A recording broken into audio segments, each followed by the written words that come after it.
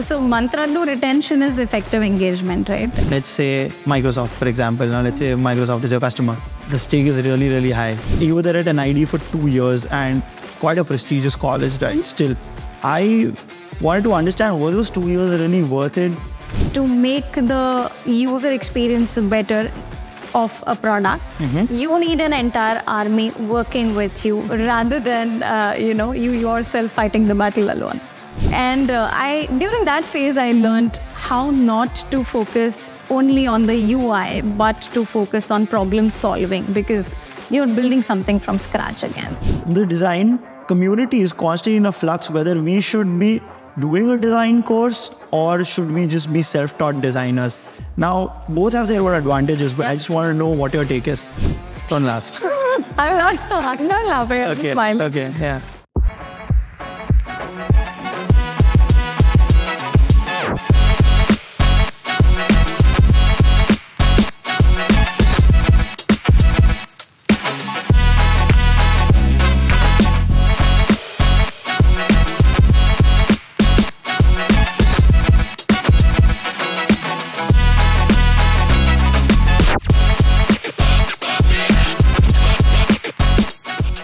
Hi everyone, welcome to the first season of Behind the Screens. Today I have with me Geetaa Bhatt, who is the VP of Product Experiences at Clevertap, a customer analytics and engagement platform. She's been there for 9 years from the very beginning. She was in the founding team. Now Clevertap's grown massively, and I really am looking forward to kind of understand her entire journey in design, how she grew the team, how she kind of got to where she is right now. So without any further ado, please join me in welcoming her. So thanks, Geetaa, for joining us.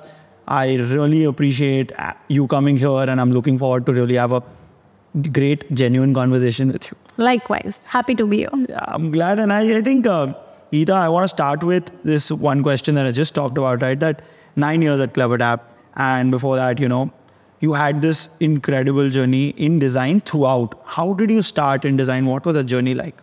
I might just sound very old when I say this, but when I was schooling, there was nothing like a design degree or design education, right? You either chose science, commerce, or arts. Yeah, and if you happen to score well in grade 10, by public demand, you just got into science, which I did.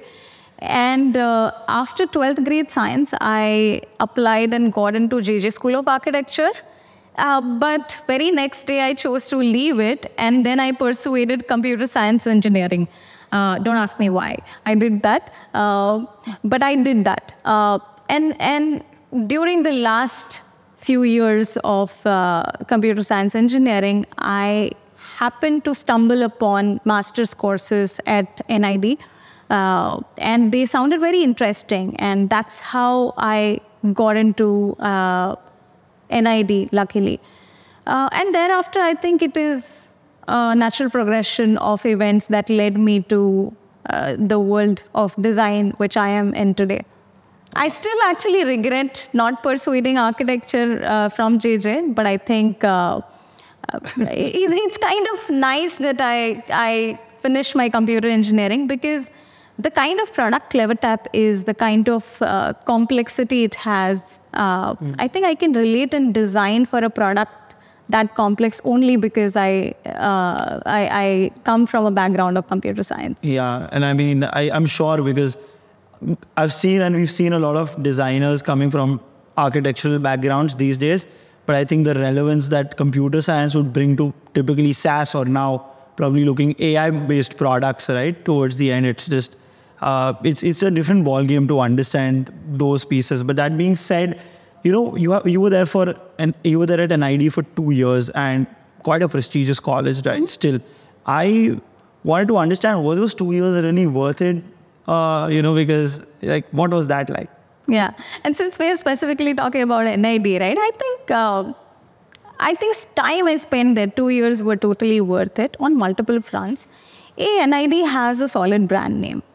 Instantly when you say NID, there is suddenly a lot of respect from the community and industry when I say I'm an NID. But in terms of design education, I was just the second batch of my discipline of software and user interface design in NID. Back in that time, UX was still new. Correct. And the curriculum in NID or anywhere else wasn't really matured enough to cater to the industry needs. So a lot of courses were design basic courses. So we had courses like storytelling, we had courses like color theory, we had courses like typography and multisensory design and information visualizations. So these design basics, which I did at NID, are so deeply imbibed in my mind, subconscious mind, that, when I look back at it now, I can use these basics in any field of design. Correct. I design for, whether it is digital, whether it is interiors, whether it is painting. Design basics really matter. And I think 2 years at NID did that to me. Yeah, I still feel, when you kind of talk about things like storytelling, in just the last podcast, Nikalang talked about it. Ankur talked about it. Yes. Everyone. I think it's not a discipline, or it's not just a skill, but it's just way more than that. Anyone would typically want to do storytelling. Absolutely. That is one. Then you talked about multi-sensory experiences. Then you talked about color theory.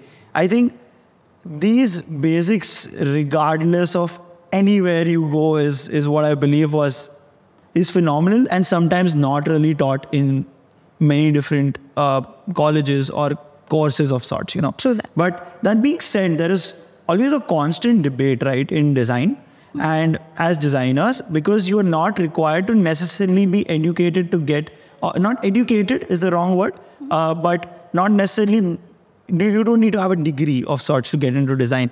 So the design community is constantly in a flux, whether we should be doing a design course or should we just be self-taught designers. Now, both have their own advantages, but I just want to know what your take is. Yeah, and there's no right or wrong answer to this, Rohan, because when you take formal education in design, it kind of gives you a structured path to learning the basics, which I spoke about. But I don't think it's an absolute essential to building a career in design. Probably because today there are a lot more opportunities in the market where you can just go for 6 months and do an internship, right? I have a lot of non-design course students coming to me and seeking internships related to product design. And I think when you, as a student, spend 6 odd months with a matured design team, it leaves you with a lot of learnings than probably a typical design course would. So although it has its own advantages, I wouldn't completely disregard that, but I think it's not an absolute essential if you want to grow as a designer. Your skills and experience matter. If I put it on you now, let's say, Geeta, imagine that you were just starting out, okay? It's not been 15 years since you were in it, just starting out. If you had to choose that, hey, I spent 2 years at NID or any other college that teaches great design probably, and choosing whether you want to spend 2 years in a company as an intern, full-time intern or a full-time product designer, what would you choose? I would still choose NID because like I said, these basics that are imbibed in me are so precious that I can apply it to any field, right? So a skill of storytelling, probably as an engineer, I wouldn't have gone ahead and explored what is storytelling all about.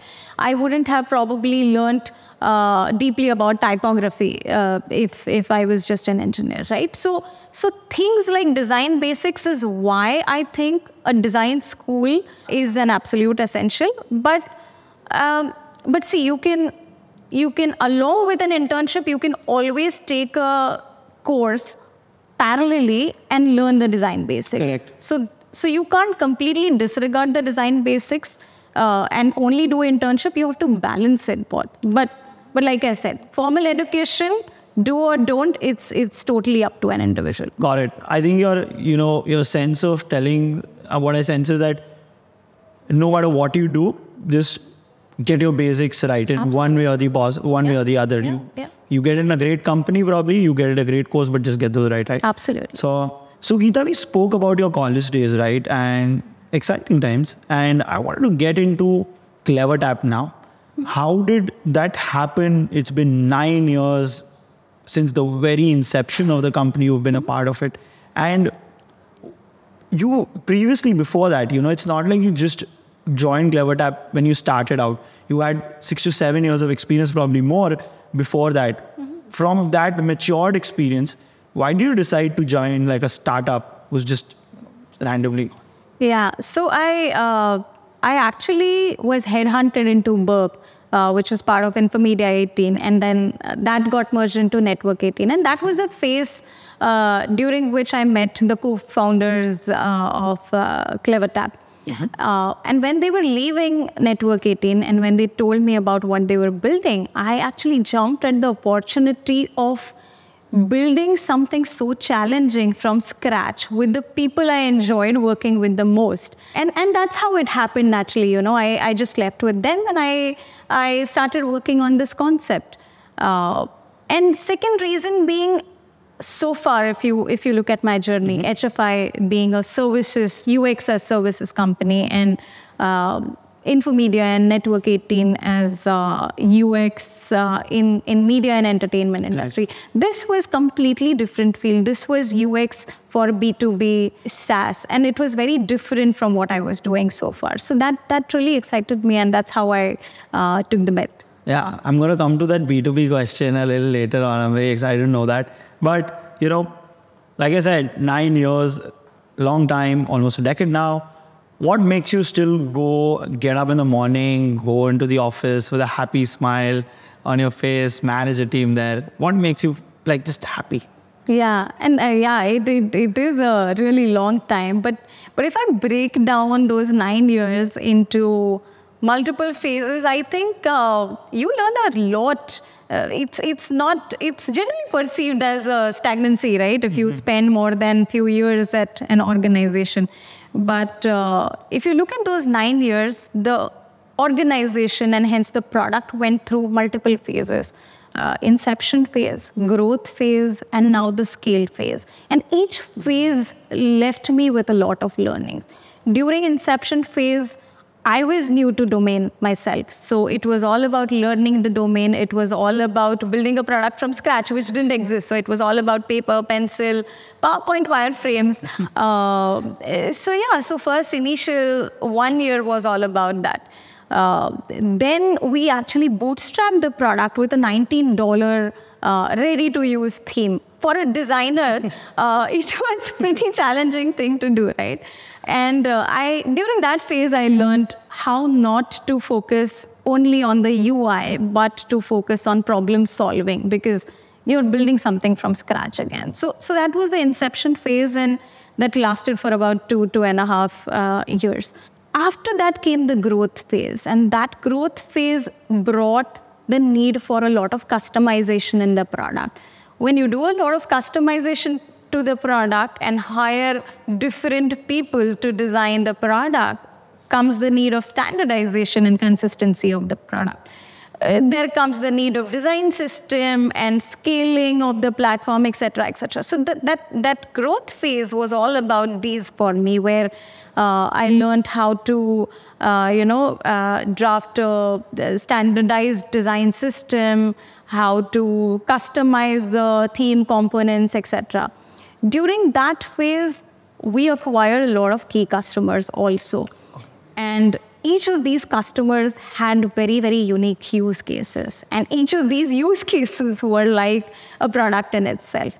So creating a unified experience for all of these use cases was a key during that phase. I learned a lot about domain. And I think third point about this phase was also, we were building on a legacy system, right? JavaScript using the basic Bootstrap theme. And we decided to shift the front-end architecture to Vue.js. So that whole transition was doing a bypass surgery or open heart surgery. And that left me with a lot of learnings about, how do you transition the front-end architecture, not just the design. And now the scale phase in last 3 years where we are growing a lot as an organization. We have acquired a lot more customers. There are different problems to solve. We acquired Lean Plum last year, and now the problem of hiring the right team, growing it beyond design to user research, to UX microcopy, training the team, mentoring them, and also merging two massive products together, which is not an easy job. We're doing it one at a time, but this is a new problem that I'm solving. So if you see last 9-10 years for me have been full of learnings into different phases of the company, and it was never a dull moment, to be honest. And cherry on top of the cake was I was doing this alongside the people I enjoyed working with the most. So that's what kept me going. I think that's amazing. I really enjoy when, I just the thought of it, that, imagine you're in a small apartment and you were fairly responsible, if not as the co-founders, are very fairly responsible in growing that company from that small room to a bigger space, to a bigger space, to a bigger space. And you're like, till the time you realize it's 9 years, it's just very big, right? Yeah. And I think that's lovely. But a couple of questions come out of this, right, Geeta, is that two exciting things that you talk about. And the first question is, you talked about, how it's 0 to 1, then it's in the growth phase, and then it's in the maturity phase of sorts. Is it fun in the maturity phase, or is it the growth phase that is more exciting? Each phase has its own challenges, I would say. Fun is in both. Growth phase has its own challenges because you are still building the product, right? In the scale phase, you are taking it to the next level. So a lot of innovation may not happen in the scale phase, and you might be dealing with different things like people issues, hiring issues, mergers and standardization, which may not be actual real problem solving related to a use case. But during growth phase, like I said, we acquire a lot of customers, and each of Clevertap is not a verticalized product, right? So we got customers from different domains. So, telco had different use cases, to ride hailing, to OTT, to e-commerce. So when you solve for these use cases, it's a lot of challenge. And sometimes, these use cases become so challenging that, funnily, I used to tell that, solving for this is like solving an algebraic equation without any constants and all variables. Oh, that's a nice way to put it. Something else that came in your conversation, and I'm very interested to know that, so I'm going to dive deep. You talked about JavaScript, you talked about Vue.js, you talked about front-end architecture. Yeah. But listen, hey, you are a designer, okay? How do you know all of this, and why do you think, how did that come into the picture of while you were learning design? Yeah, and that's what I'll connect it back to what we discussed in the early stage of the conversation we had, that universe had its plan, and that's how I got kicked from the architecture and I got into computer science. I still regret not pursuing architecture, but that's because I'm still passionate about it. However, my basic knowledge of computer science helps me a great deal understanding the core technology behind the complex product like Clevertap. Now, when you design for a B2B SaaS product, which is heavily data science, you need to understand the technology behind it. It's an absolute non-negotiable. And probably because of my computer science background is why I'm very comfortable navigating around the technology, talking to developers, whether they're front-end, back-end. I can argue about the front-end as well as back-end logic, and that comes really handy. Yeah. And do you believe every designer should do this? Like, not take a full 2-year computer science course, but try 4 years, sorry. But try learning tech as much as possible. It has its own advantages, to be honest, because I wouldn't say again that it is a blocker to becoming a designer. But if you really want to become a successful designer, which your product and development will take seriously, then the answer is yes, because if as a designer, what's happening in the engine that runs your product, I think there is a different level of maturity you can bring to the table. Yeah, and I relate to you like quite a bit, because when I look at it, everyone who's been successful as a designer, I know that those guys understand technology to a certain extent, not being techies, but they understand technology to a certain extent. Yeah. So Geeta, that being said, I have a question that's pertinent for many organizations here, right? Can you say with confidence that design has helped Clevertap earn more revenue? And if yes, how confident? Great question. Actually, interesting question. But to be absolutely honest, attributing revenue or even adoption directly to design is a super difficult thing to do. Right? I'm still figuring it out. Why I say that is because when you're designing for B2B organization or people or customers are not really looking at only design or UX when they sign up for a product like Clevertap. They're looking for far more than just the design and UX.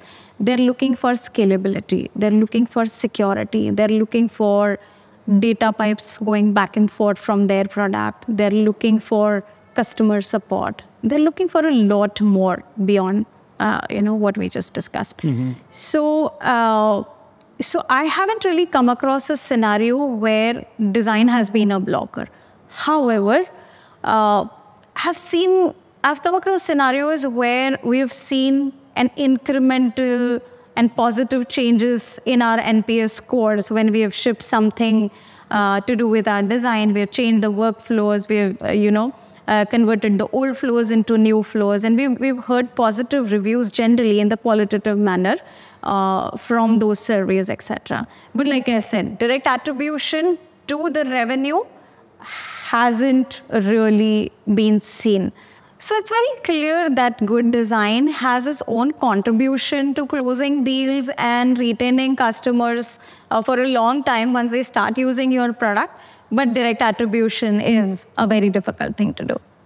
But my counter to that weirdly is that, if the experience sucked, how many people would have left? And I'm sure that will be a good chunk of a number, right?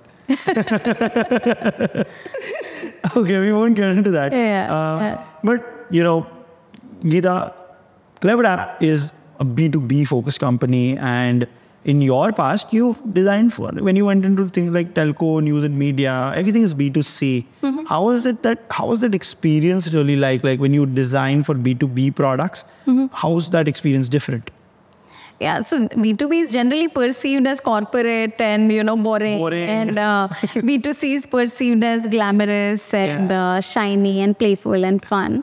But in my opinion, there are similarities between two, especially when you are designing for a B2B product that is meant for other businesses. Because there is a user at a receiving end who needs to be onboarded, who needs to be given first-run experiences, who needs to be given demo. And these are the parallels, I think, to B2C systems where the users are drawing parallels between the B2C products they're using and B2B products they're using. Because typically it is the same user, It's you and I at the receiving end probably in our jobs to be done. I use a Google Pay, but I'm, somewhere expecting my, B2B products also to have some similar experiences. Maybe not Google Pay, but any other generic apps that both of us use. Just the difference probably is, as a designer, when you design for a B2B kind of a software, then you have to learn two businesses. That's the only difference I feel. One is the business which you are designing, and the other is the business you're designing for. And I think that learning is crucial for, designing optimal experiences. Yeah, and I get it. I don't recall from where I heard this, but I heard that, when you design B2B products, the stakes are typically high. Now, let me just, what I'm trying to say is, let's say Microsoft, for example. Now, let's say Microsoft is your customer. The stake is really, really high. Because if they go away, they're not just taking, they're taking a big chunk of revenue together. It's not a couple of 1,000 people who are just taking it. It's a huge, huge, huge deal, right? So absolutely. I believe in B2B experiences, there's a lot at stake for sure. Absolutely. Not that B2C is lesser, but sometimes that mindset is very crucial, that if you do this one thing, we just deliver that right, instead of the room for experimentation probably gets lower. But anyway, so Geetaa, as designers, right, we are typically, every time what we are doing is we are solving for some goal or the other, be it reducing retention, increasing retention, increasing engagement, trying to reduce churn, improving conversions, etc. Right? But Clevertap is a product that helps you do that. Yeah. And tomorrow you are actually designing a product that helps you build that retention. So your knowledge and engagement, retention, how to do that, psychology must be probably phenomenal. But how does that feel? What's that experience really like? Yeah, so mantra to retention is effective engagement, right? If you engage with your end users effectively, the retention happens, and that engagement needs to happen on multiple fronts. It needs to happen through support, it needs to happen through sales, it needs to happen through product. And when you specifically talk about product, I think as a product and organization, we do a couple of things. A is we constantly innovate with our customers. That means we take the customer's use cases into consideration, and they form the key part of our roadmap. And B, we test and we showcase to our customers what we are building. So after drafting the solutions and designs, we go back to our customers and conduct the user research and usability testing with them to understand if the solutions that are crafted are working for them or not. So I think that helps generally to users when they know that this is something that is coming and this is going to meet my need and this is going to solve my use case. And then, of course, the retention is after effect of all that conversation that goes on. There is no, of course, when it's a little different for B2C, which where you send out push notifications and, you send out emails, etc. Of course, that is a part of the package as well, but your customer is, or your user is on your product using it all the time. So unless they're going to find it useful, unless they're going to meet their use cases in your product, the retention is not happening. So I think these are the two ways which we use in the product and roadmap building. But would you say that, Geeta, sorry, but would you say that, because let's say if I'm using a ride-hailing platform or a food delivery platform, or any other application per se that I just generally use in my day-to-day, my engagement becomes somewhere important a little bit, probably. But I use that app for a particular span of time. I convert in that app and that is counted as success for me. But Clevertap तो ऐसा platform है ना जो side window में खुला ही रहता है हमेशा. Absolutely. वो 6 घंटा 7 घंटा साइड में है. But it doesn't necessarily mean that your platform is engaging, even though engagement is somewhere getting counted. Session times are getting counted, right? So what is the metric of success for you on a constant basis? Is it more engagement and usage, or the right way to use it, or what otherwise? Both actually. See, more engagement, not every, Clevertap is a broad product, right? Yeah. It provides you analytics, it provides you engagement, it provides you A/B testing, etc. And not every customer is going to use all of these features also. So when they come to Clevertap, let's say for creating a campaign, it is a job to be done for them. So no matter what, they are going to use Clevertap as a part of their job for a certain time of the day. And probably as a designer, my job is to provide them with the most optimal experience for that feature which they use, so that the experience is enriching and so that their use cases are met without any hassles and they go home, at a destined time. I don't create complications in their work life. Got you. Because what I was trying to somewhere point out, right, is that like you rightly said, sometimes it's not just engagement. Sometimes it's not just conversions that you need to measure. There are many different metrics. For example, how could Geeta and team probably reduce the number of times the customer reached out to us on email or complained about us? That could be one of the profound metrics that you are probably trying to impact. That was just my probably end goal to kind of put this across. That being said, you briefly touched upon research and we've been talking about product design. In that entire time, have you seen anything in your research sense or product design sense that made you go like, wow, I've not heard of this, or wow, this is something new? There are a lot of, wow, I didn't expect this, good and bad. But I think one specific thing about human psyche, which I would like to cite here. So back in the time when I was with HFI, I learned about this interesting design methodology called PET, Persuasion, Emotion, and Trust-Based Design. This methodology was deeply related to human psychology as opposed to designing with heuristics, and usability principles.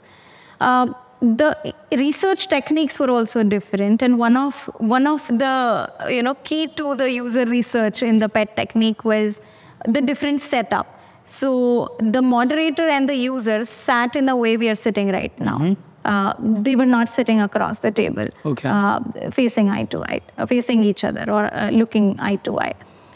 Down the line, after a few years, I had an interesting situation where an engineering leader came to me and said, Geeta, I have a situation. I think I have a very bright candidate in there, but she is somehow nervous and she's not doing well. She doesn't seem to be doing well in the interview. So can you just check what's happening? Can you just, conduct the interview for 15 minutes? I'll just be out of that conversation.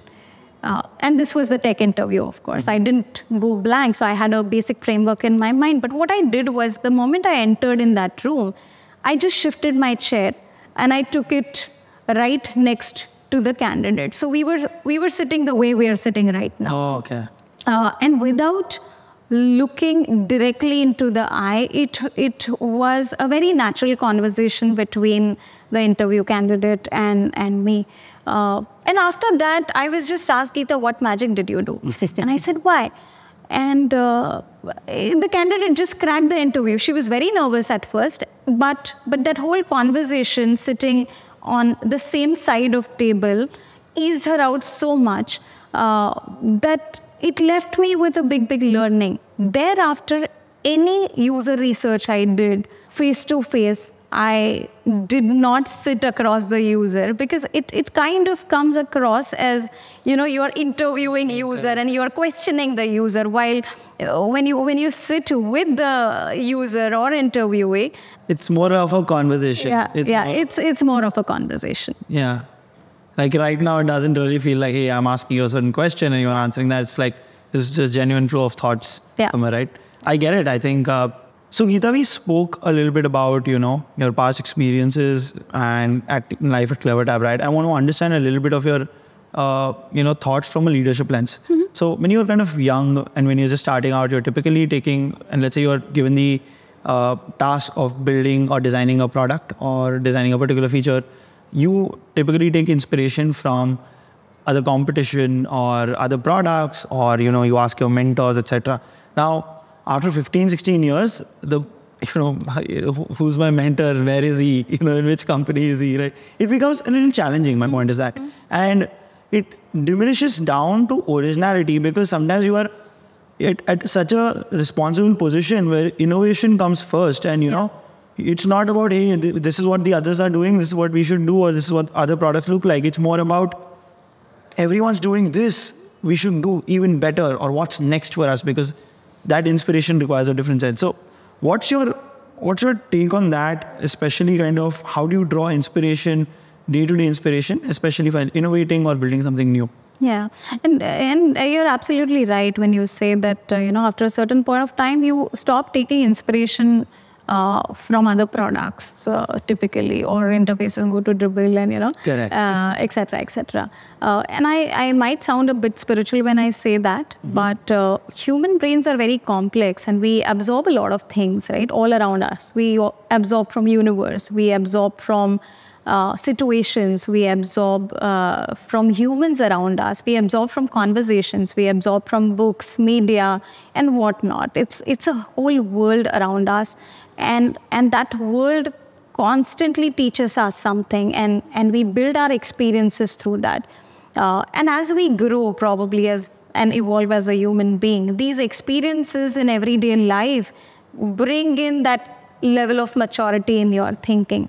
So after a certain point of time, what happens, at least it happens with me, is when I'm given a problem statement, the first principles thinking kicks in. Okay, if with my basic design instinct or creative instinct, how will I solve this problem?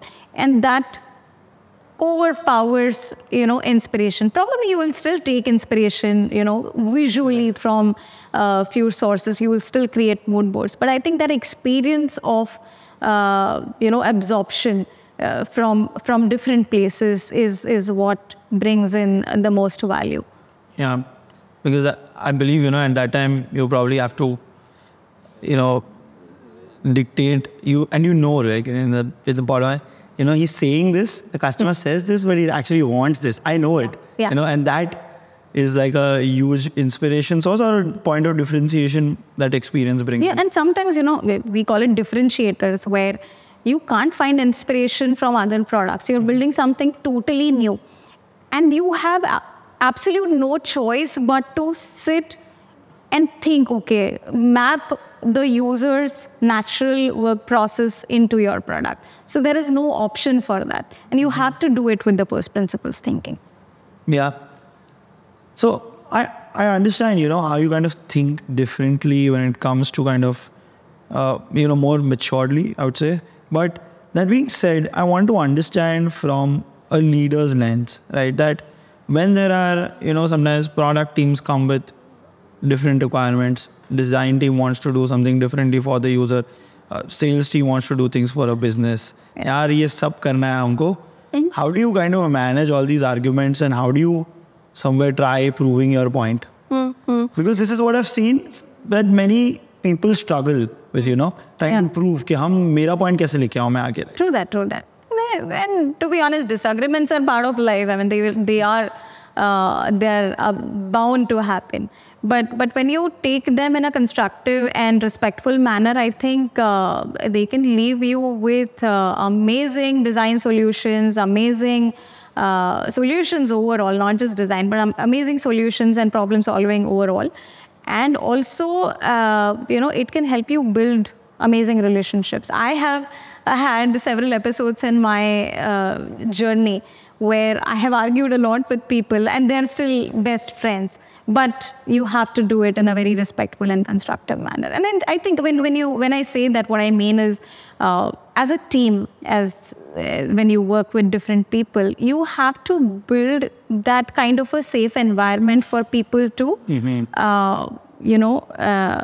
come and genuinely just... Yeah, people to come and showcase their opinions or discuss their ideas. You have to make sure that you don't cut them, you don't judge them, and let them talk. You have to be a good listener for that.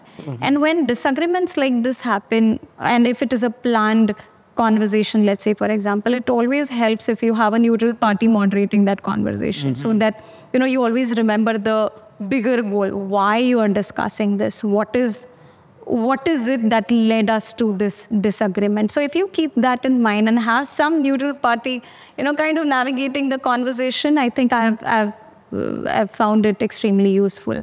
And also, I think one of the most important point is whenever you have had disagreements and you're discussing and coming out of that disagreement as a team, it is important to document what came out of it. So that you can refer to it and so that you can own it as a team holistically and move on. So Geeta, when we, connected and collaborated during the ADP list event, right? there was something that you talked about that, hey, designers should not just look at their existing problem statement, but look at something called as the extended workflow. Correct. What does that mean? So all designs, but especially when it comes to B2B, these are complex systems, and I've always imagined them somehow like a complex assembly of interconnected cog wheels. Yeah. Basically, everything moves when one part moves, and that's when I say when you change one thing, basically, even if it is the smallest thing, it can cause a ripple effect onto multiple parts of the product.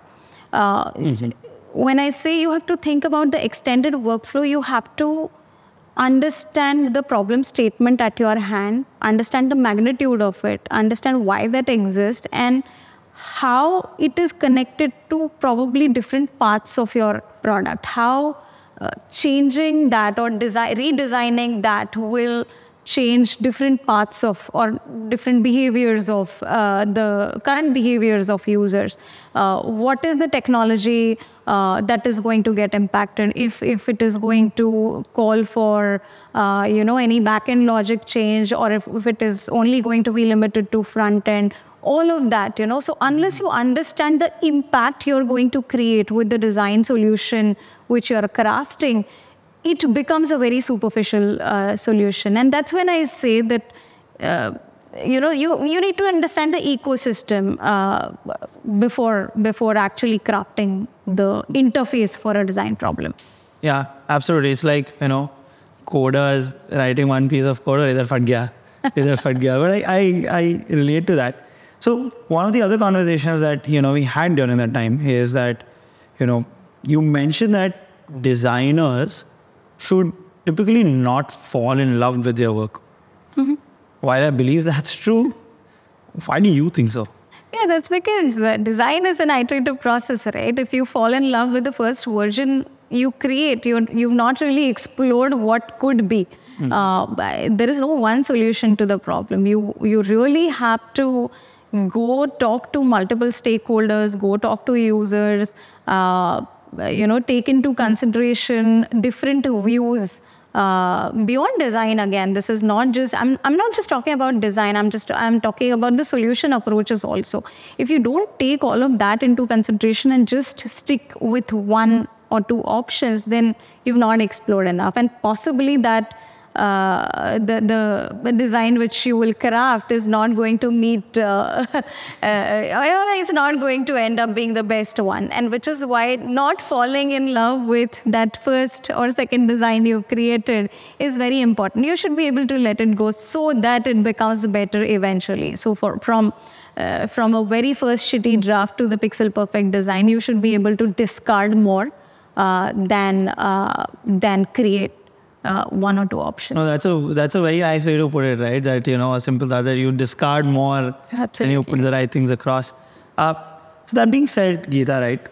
When designers, especially going to this part where discarding more, right? When designers are ideating, they have so many ideas, they have so many concepts and so many things that they have in mind. How does someone pick the right idea? And how does someone translate that right idea, the right research that you've done into actual design? Number one, I think the key problem is whether you've done that research right. Because research can lead to a lot of data which doesn't make sense. It's just information overload. So I think before ideation also, if you want to create an effective solution out of that research, I think the key to it is clearly stating why are you doing research, clearly stating the business objective behind it, clearly stating, the problem statements about that. And then that should lead you into possible, outcomes which you can take into design or solution directly. And thereafter, I think it is a natural process where you can just churn the data, find patterns, and whatever wins, right? The pattern that is winning the most, you convert that into design. But key to this is, of course, going back to users, because a lot of times we have a hypothesis around, okay, this is what is going to work because research said so and so.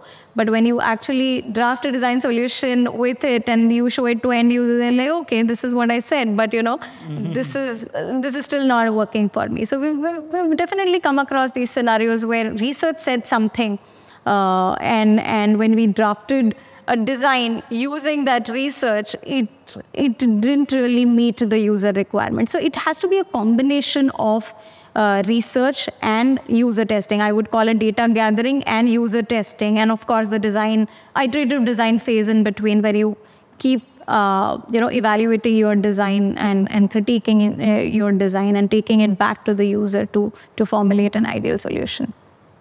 So Geeta, oftentimes, what I've seen is that when a client or any other stakeholder does not have or has very limited knowledge of design, it becomes very difficult for us designers to communicate the value of design to them, right? So I wanted to understand, how do you do that? Not probably in a client situation, but probably an internal stakeholder that you want to convince. Agreed. But I face this situation less often than I used to before, to be honest. So everyone these days understands the value of UX and design, but the problem comes when they have to action it. So my secret to this is to have best friends from different teams, from customer success, from tech, from product, people basically who will give you data about why this problem needs to be solved in the first place. That will come from customer support requests, that will come from the adoption data, etc. So make best friends with them. If you have a design in your mind to cater to that problem, draft it, go to engineers and ask them, how much time do you think, or how many changes do we need to do to back-end or front-end, if at all we have to do it. Get that data about, how much of a technical effort it is. And eventually get somebody from product who's your friend to communicate that, hey, I need to add this to the product roadmap. And if at all we add this to product roadmap, we are going to solve this, this, and this. So, in my opinion, we are when as a designer you want to solve for something, we are a part of process, right? As design, we are not entire process. So, to make the user experience better of a product, you need an entire army working with you rather than you yourself fighting the battle alone. I like the way you call them the army, okay? And another thing that I realized is people typically know that they have to reach the product people, they have to reach the customer support, but they often miss out, hey, listen, this tech team, right, that, it's actually going to take 6 months to build this. Yeah. Okay, the conversation's over at that time, right? Yeah, and the conversations are generally over because the moment a developer says, hey, this is going to take 4 months, okay, the idea is down. No matter how good it is. Yeah, I get it. Then it's just to phase 4, phase 5, right?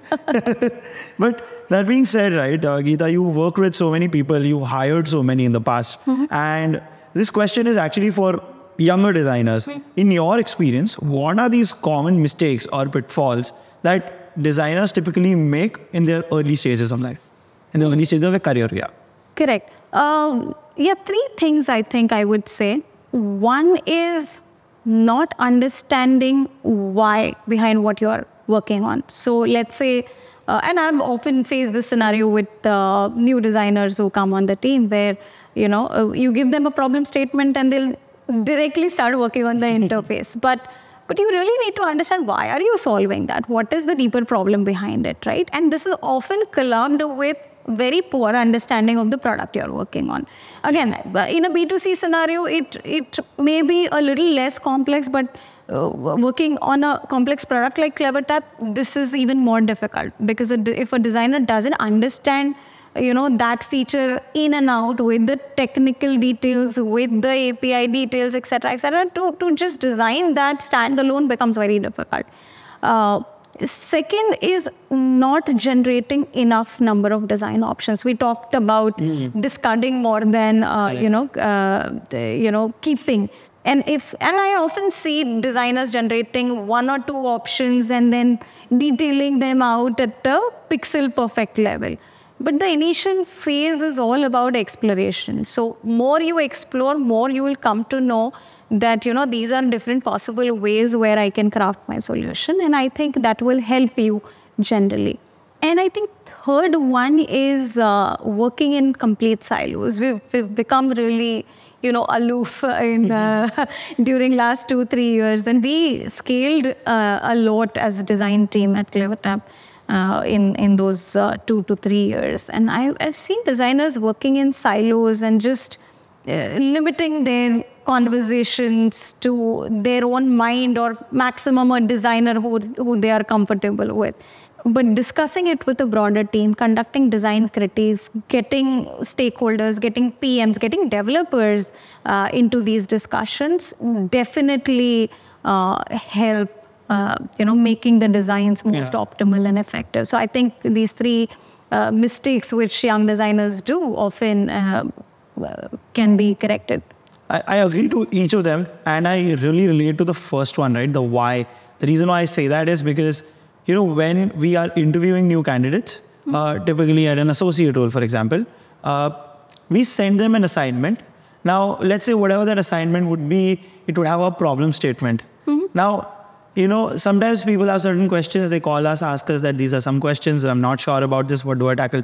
But really the ones that stand out, when they ask the question, hey, can you tell me why are we even solving this problem? Because you've given the assignment, it doesn't mean that, there is no reason to solving the problem. Correct. Right? So I genuinely, related to that. So yeah, Geeta, along with this, we kind of covered many different perspectives. I want to get to a little lighthearted session now, right? Okay. I want to ask a couple of quick questions. Let's call it the rapid fire, but I don't like the name rapid fire. Okay. So quick questions. 1 word, 1 line answers on all of these, right? So what is the one thing that you still feel you haven't learned even after with 10 years of experience 15 years of experience? Attributing adoption and revenue to design. Oh yeah, that you kind of pointed out during our conversation as well. Okay. In your view, what's the one point of differentiation between a good designer and a great designer? I think I said it also. Ability to discard and not fall in love with your first draft. Okay. All right. What is your biggest failure in your entire design journey and what did you learn from it? Conducting designer only projects where I have not taken developers and product managers into confidence. When you do that, you become one team and you kind of get your UX initiative into the mainstream roadmap, and that becomes successful. You're able to, nicely break it and ship it to production. That's a unique answer, by the way. If you had one chance to do something very different in your life, anything at all, okay, it doesn't necessarily have to be around work, what would you do? I'll be more attentive into certain classes. Okay. During my school and college days, because like I said before, not design, but any kind of basics matter. And I still regret not paying attention to those classes in the past. That's actually, nobody's ever said that, कि यार मैंने एक बार class में वो attention नहीं दिया, मेरे को आज दर्द हो रहा है. Thankfully, I'm not a doctor. Yeah, thankfully I'm not a doctor. मेरा नहीं आता है, मैंने वो class नहीं attend की. All right. What have you read or listened to recently that has inspired you? And you cannot say the hard thing about the hard things, okay? No. I have just started reading it. And this may sound a little domestic, but very inspirational, tidying up with Marie Kondo. Okay. It may sound like it is related to home and organization. So this is about tidying up the spaces, physical spaces, right? So they have different episodes where they go to different houses, different warehouses where there is a lot of mess. And Marie Kondo, as an organization expert, she helps people clear out that mess, organize the spaces and hence their lives. It is very interesting, trust me. Now, this is not necessarily only applicable to spaces. If you apply the same thing, imagine, to a messy product. Correct. to a messy folder system. situation, to a messy folder system. Perfect. Just the framework she has to tidy up anything is very, very inspirational. And I think I have used that myself in a lot of things. I think I'm going to say this off camera, but I'm still saying it on camera, is that I might need to know that, right? This is behind me to tidy up a few things. Yeah. So what is the one myth in the design industry that you would like to debunk here today? Don't solve for everything.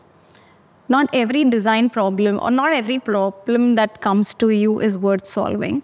The key to it is you need to address the user need. Now that need could be solved using simple UX copy. It could be solved through a simple fix in the front end or back end logic. It could be simple phone call to user. So everything may not end up becoming a big design workflow in your product. So the moment a problem statement comes to you, try and not solve it immediately. Yeah. Try and question it why. Yeah. As someone says, not everything needs a redesign. Absolutely. Yeah. So looking back at your journey of design, what do you think is the most rewarding or the most fulfilling moment in that journey? I'm experiencing it right now. Actually, we're completing 10 years of Clevertap, and starting from zero to what it is today. Starting from paper and pencil to one of the best products in the B2B SaaS industry of analytics and engagement. It is an absolute rewarding and fulfilling journey for me, and I think that's the biggest one. No, that's lovely. I think I wish I kind of get to experience that user journey with Pineapple someday, right? So lastly, if you would collaborate with any designer, living or deceased, on a dream project, who would it be and why? That would be Dumbledore of NID. Oh. So Professor MP Ranjan, he's no more unfortunately, but Professor MP Ranjan had the most progressive vision about information visualization back in the time when, data science and data visualization was still new and nascent. So he gave us, and that's when I say, I want to go back to certain classes and pay more attention. Okay. So now that I have spent so much time into the world of big data and information, I would really love to take back some of the real life problems and go back to his class and solve it with him. Well, that's beautiful. I'm very happy that you remember such intense moments from your NID times. But so Geeta, the last question for today, okay? And then you can relax. Okay, this needs to come from the heart. All right. What does product design mean to you? So in one sentence, it is building something that makes people's lives better. Eventually, what you build needs to add value to your end user's life. Oh, that's a great answer. And with this, we end today's session. Thank you so much, Geeta, for being here and doing this and contributing probably something of this. If someone takes and utilizes this in their life, it's going to be very meaningful to everyone, right? So thank you so much for being here and joining us. Thank you so much for inviting me. It was absolute fun to have this conversation with you. Thank you so much, Geeta.